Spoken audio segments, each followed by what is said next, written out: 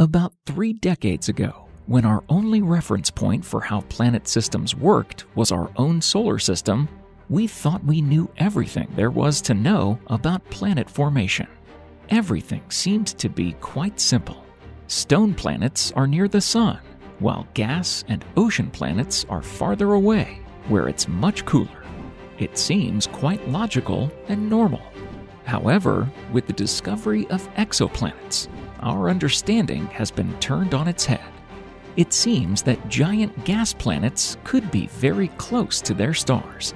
No wonder they are called hot Jupiters.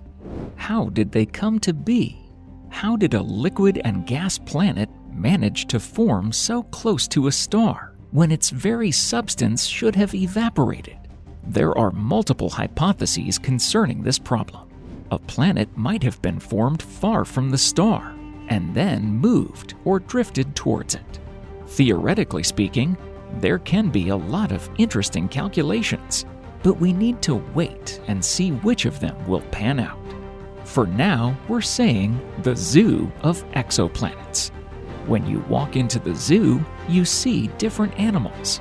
The evolutionary trajectory of how these creatures came to be in the Earth's biosphere is oftentimes hard to understand. Or, at the very least, it's not clear. The same way today's astronomers look at different types of planets and ask themselves, "Oh my God, how did all this diversity come to be? What was behind this process? Why are they so different?" It comes as no surprise that many astronomers have shifted their interest from stars and galaxies to distant planets, which are so cool to study. The weirdest planets in the universe. Subscribe to our channel and support us by liking this video so that we could release the next episode sooner. First, how can we guess the type of climate, temperature, and rain on other planets? For example, does it rain stones or diamonds? How can we make a guess? The Doppler method allows us to estimate the planet's mass. The heavier the planet, the stronger it shifts its star. Furthermore, there is a method that helps to learn the size of a planet, but you need some luck to guess it right. Let's say we can observe solar eclipses from the Earth when the moon goes in front of the sun and overshadows it. Now, with a bit of luck, if the planet goes in front of a star, it would cover a part of the star's surface. It cannot cover the whole star. The planet is always smaller than the star. It always covers a star partially. During the eclipse, this makes the star reduce its brightness. It's what astronomers call the passing of a planet in front of a star, or its transit. We call these planets transiting. One can guess the size of the planet based on how much brightness is reduced. This is how we know the size and mass. But what does this information give us? One needs to do some calculations. We start by calculating the average density of the planet. For example, in the solar system, there are 2 types of planets. Venus, Mars, and Earth are very dense. They are composed of stone with iron core, and the average density of these planets is about 5 to 6 grams per centimeter cubed. That means stone and iron. But there are giant planets. Their average density is approximately 1 to 2 grams per centimeters cubed, meaning they are composed of water and gas. By calculating the average density of the planet, we can estimate what kind of material it's made of. By learning the distance from the star, we can calculate its temperature. Naturally, the closer a planet is to the star, the hotter it is. Professional astronomers have a very simple approach. There are some catalogs. Each catalog contains either names of authors, for example, Gliese, or some abbreviations, for example, Bright Stars Catalog. A signifies the star itself. B is for the first discovered planet, and so on and so forth down the alphabet. So far, there haven't been identified any planet systems containing more than 8 planets. Of course, it's not very convenient for the wide audience to pronounce such specific names without fully understanding them. This is why the International Astronomical Union has recently decided to give the most interesting and well-studied exoplanets names of people, to give amateur scientists the right to vote and choose more or less interesting names. For example, one of the planets, which is a few times older than the Earth, was given a name of Methuselah, an old name of a well-known biblical character. Other planets borrow their names from famous scientists, but these names should be double-checked. So the International Astronomical Union receives suggestions on how to name a planet or a star. It may or may not approve of them depending on whether a particular name is worthy to be given to a planet or a star. For example, a planet by the name of Coro T7b. B means that A is the star itself. The planets discovered later are then called B, C, D, and so forth in alphabetical order. And here we have Coro T. What is Coro T? That's the name of a small outer space telescope. Surprisingly, this telescope was launched by French astronomers to orbit the Earth. Everyone was skeptical at first. What are those French astronomers thinking? To send a rocket and launch such a small telescope to orbit the Earth? The telescope is no bigger than those amateur astronomers have, 30 centimeters in diameter. But these telescopes observe the Earth's surface, and what they can do is limited. The same telescope in outer space can do much more.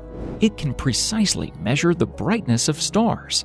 If a planet goes in front of a star, partially covering its surface, the telescope will register it. And so when those astronomers who worked with this telescope discovered the 7th planet circling one little-known star in 2009, they realized that this planet resembles the Earth, but it was super close to its star. So close that it takes 20 hours for this planet to circle its star, something which takes 1 year for our planet.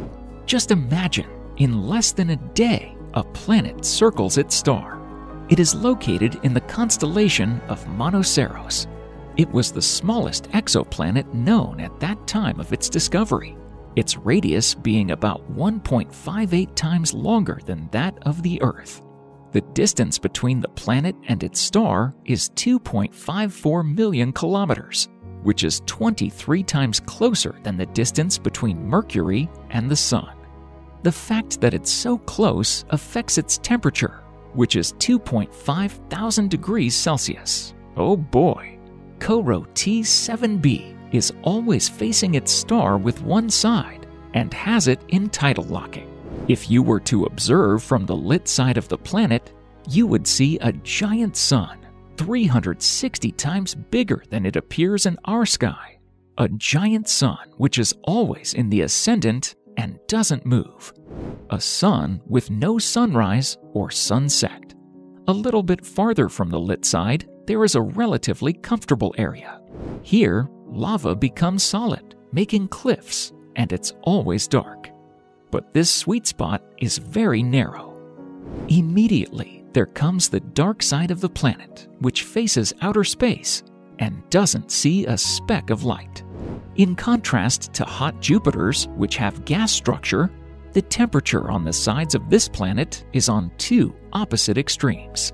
Coro T7b is made of stone, which does not conduct heat from the star.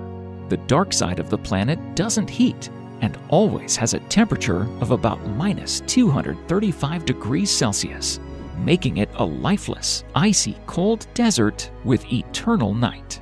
When astronomers calculated the planet's approximate density, it turned out to be over 10 grams per centimeters cubed.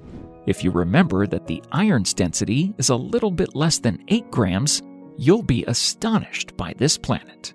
10 grams per centimeters cubed means it consists mostly of stone and iron. But iron is usually inside, just as it is with our planet. The iron core is then covered with stone. As for the atmosphere, it's clear that there isn't any. It's just stone. Think of the stone heated up to 2,500 degrees Celsius. What would happen to such a stone? The whole sunny side of the planet is like a huge boiling furnace. As it boils, it evaporates. The vapor goes higher, and high above, the temperature is lower than at the surface of the planet. The same goes for the atmosphere on Earth.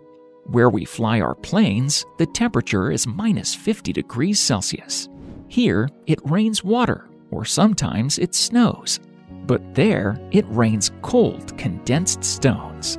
It rains freaking stones! Just imagine having stone droplets falling from the sky. This is amazing. This planet was nicknamed a planet of stone rain. One can just wonder where it came from. One idea is truly extraordinary. Once upon a time, this was a giant planet, much like our Jupiter. Once it came closer to the star, it was heated so much that the outer gas layers have evaporated into outer space, leaving an ironstone core. So it is thought it's a part of a giant planet. This was the picture that came to astronomers' minds when they saw this weird planet. Coro T7b is a world of extremes, two opposite hells in one place. It's hard to imagine harsher conditions. This is far from the weirdest planet discovered by astronomers.